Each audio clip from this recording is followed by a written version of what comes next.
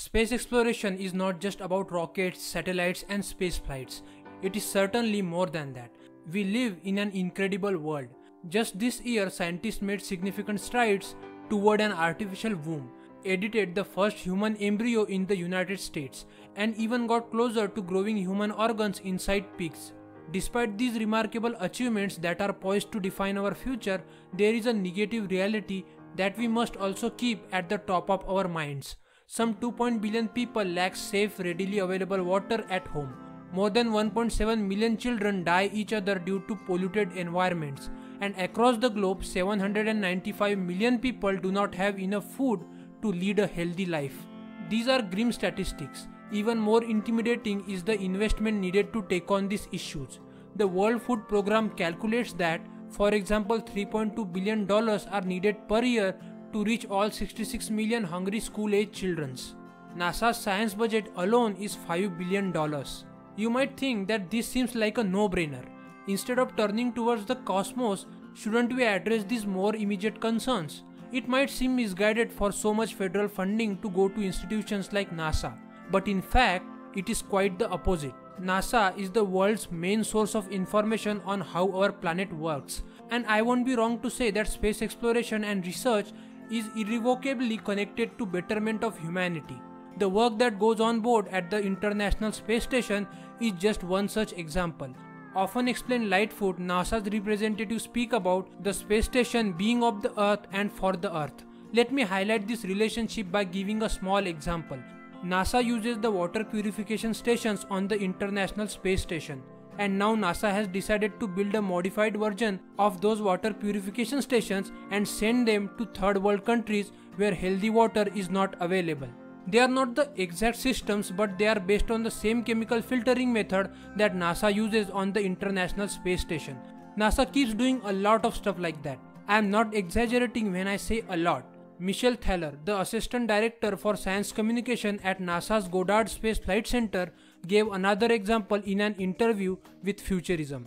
We have satellites that can measure the mass of aquifers under the ground. We see them depleting in places like northwest India, where people are actually not having well water because of this.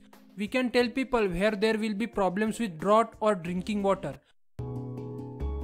Between 2000 and 2010, groundwater depletion caused by irrigation increased 22%. NASA scientists and colleagues used Earth observations and models to understand where this groundwater depletion is most severe. The most overexploited aquifers, the North and South Arabian, Persian, Western Mexico, and Upper Ganges, all show evidence of groundwater depletion from irrigation. In drier countries like Kuwait, Iran, and Saudi Arabia, crops require extremely large amounts of groundwater depleting irrigation to grow. For example, rice grown in Pakistan causes 8 times more groundwater depletion per unit than in India, where surface water resources are more plentiful. International trade moves these crops between countries, so in some cases, the countries consuming the most groundwater depletion-linked crops may have more water supplies, relatively speaking. However, importers of groundwater depleting crops face a potential future food supply risk, as overexploited aquifers may not be able to continue providing water at current levels in the long term. As it turns out, when it comes to figuring out whether we will have water to drink at all, we need science. We need a space program. And now let's talk about the investment. NASA doesn't just look at the groundwater though. The institution focuses on food security, climate science, and much more. They run about 110 active science missions at NASA at a time on that $5 billion budget. This may seem like a lot, but there is no organization in the world that could do it that efficiently. Yes, it is an investment. It is a $5 billion a year investment that the Earth makes, that the world makes. That investment pays off. In fact, it saves lives. For example, back in 1980s, it was a NASA satellite that detected the beginning of the ozone hole. It was just doing pure science. It wasn't looking for the ozone hole. NASA noticed the hole and realized we were destroying the Earth's ozone layer. Then we ran to the United Nations, and as a result, they signed the Montreal Protocol, the treaty that banned those chemicals which are hurting the ozone layer. If NASA hadn't detected the ozone hole, humans would have largely destroyed the ozone layer by the year 2060. Good news! Scientists say the Antarctic ozone hole is on the road to recovery. The amounts of ozone-depleting substances grew rapidly in our atmosphere in the 80s and early 90s, but had stopped growing in the late 90s because of the 1987 Montreal Protocol. As levels of these manufactured chemicals have decreased in the last 14 years, the ozone hole has seen a slight improvement. Apart from monitoring water quality from space and detecting calamities like ozone layer depletion, here are 6 ways the space station is benefiting life on Earth. Growing high-quality protein crystals. There are more than 1 lakh proteins in the human body and as many as 10 billion in nature. Every structure is different and each protein holds important information related to our health and to the global environment. Space is perfect environment to study these structures. Microgravity allows for optimal growth of the unique and complicated crystal structures of proteins, leading to the development of medical treatments. As an example of a protein that was successfully crystallized in space is hematopoietic prostaglandin D synthase (HPGDS), which may hold the key to developing useful drugs for treating muscular dystrophy. This particular experiment is an example of how understanding a protein structure can lead to better drug designs, and further research is ongoing. Improving eye surgery and space hardware. Laser surgery to correct eyesight is a common practice, and technology developed for use in space is now commonly used on Earth to track patients' eye and precisely direct the laser scalpel. The eye tracking device experiment gave researchers insight into how humans' frames of reference and overall control of eye movement are affected by weightlessness. In parallel with its use of the space station, the engineers realized the device had the potential for application on Earth. Tracking the eye's position without interfering with the surgeon's work is essential in laser surgery. The space technology proved ideal, and the eye tracking device equipment is now being used in a large proportion of corrective laser surgeries throughout the world, preventing bone loss through diet and exercise. During the early days of space station, astronauts were losing about 1.5% of their total bone mass density per month. Researchers discovered an opportunity to identify the mechanism that control bones at a cellular level.